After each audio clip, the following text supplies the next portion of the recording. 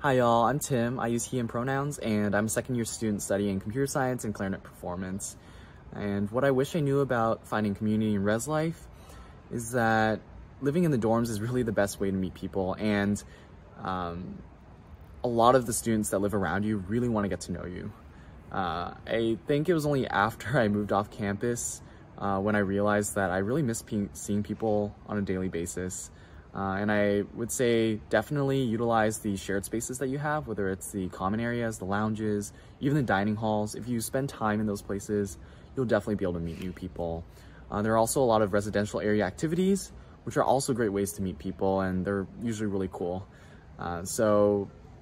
Encourage you guys to just put yourselves out there and explore what you can do in your community.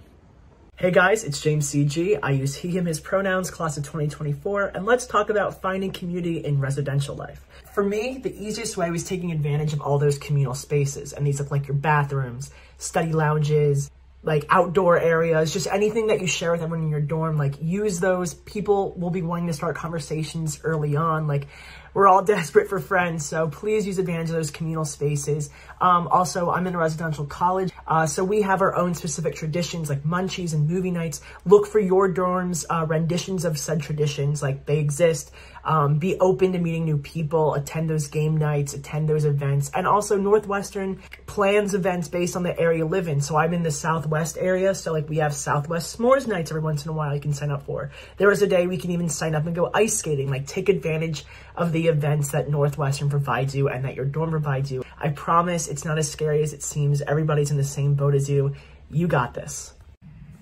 Hi everyone, my name is Olivia Alexander. I use she, her pronouns, and I'm a rising second year student in Medill. One thing I wish I knew before coming to Northwestern is that one of my strongest communities at this school could be found through residential life. I'd encourage everyone watching this video, no matter if you're hoping to live in a dorm or a residential college, to attend the community building events that are taking place within your building.